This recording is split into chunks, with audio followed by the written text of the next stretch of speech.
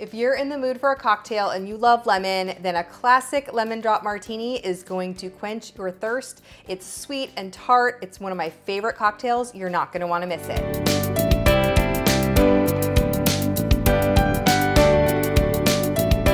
It's Dorothy with crazyforcrust.com and welcome back to my kitchen. Today we are talking all about cocktails and I'm going to show you how to make my favorite martini. It's a lemon drop. It's one of my favorite ones to order when we go out to a restaurant or a bar, but I absolutely love making it at home because I can control some of the ingredients and it's cheaper and I can have it whenever I want.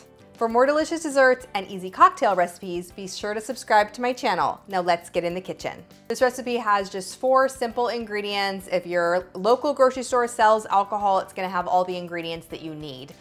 First, you need vodka. Be sure to use a top shelf. I love using Tito's. Just use your favorite because the majority of this drink is vodka. You want one that you actually enjoy.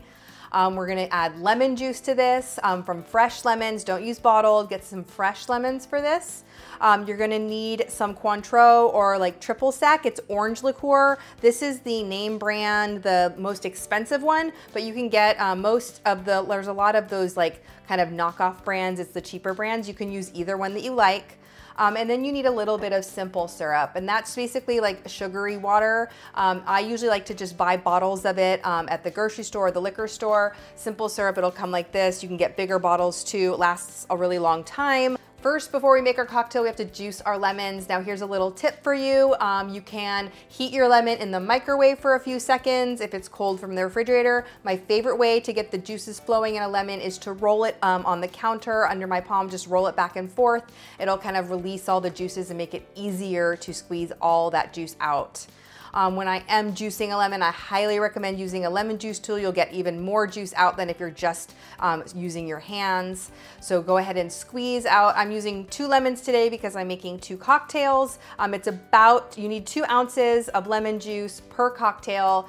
Depending on the size of your lemons, just buy a few because you might need more than one depending on the size, depending on how juicy they are. Then we're also going to take some lemon peel to add for garnish. Now, I am not the greatest when it comes to making these lemon peel twirl things. You can just slice some lemon and put it on the edge of the cocktail glass if you want. Or I found the way that is easiest for me to make one of those lemon twists is to slice some lemon thinly and then cut it in half and then kind of cut the peel off of the lemon itself. And then you have the peel, just go ahead and twist that a little bit and that'll be our garnish for the cocktail. And the last step before we make our cocktail is to rim the glass with sugar. That's one of the things I love about a lemon drop is it has that sweet rim, so that tart, lemony, strong alcohol martini hits your mouth with that sweetness from the sugared rim. Super simple to sugar the rim of your martini glass. Just run a slice of that lemon around it to wet and then dip the glass upside down on a plate of granulated sugar and the sugar will stick to the rim. And that's how you rim your glass with sugar. All right, now it is time to make our cocktail finally, right? All right, so super simple. I have my martini shaker filled with ice, and then I'm going to add in 3 ounces of vodka. It's a lot of vodka when you're pouring it out, but it's 3 ounces of vodka. Martinis are mostly vodka, right? So you wanna have 3 ounces of that. Then I'm gonna add 2 ounces of my lemon juice and 1/2 ounce of the orange liqueur. Now, simple syrup, this is to taste. If you don't like sweet drinks, you can even omit the simple syrup if you prefer. If you like just a little bit of sweetness, you can add about 1/4 to 1/2 ounce. If you like sweet drinks, add up to 1 ounce. I suggest adding a little bit less. You can't take it out, but you can always add more. So I suggest starting with about 1/2 ounce unless you really don't like sugar in your drinks, and then working up as you make more cocktails throughout the evening. Once you have all your ingredients in your shaker, place the lid on it and go ahead and shake your cocktail and then strain it into your glass.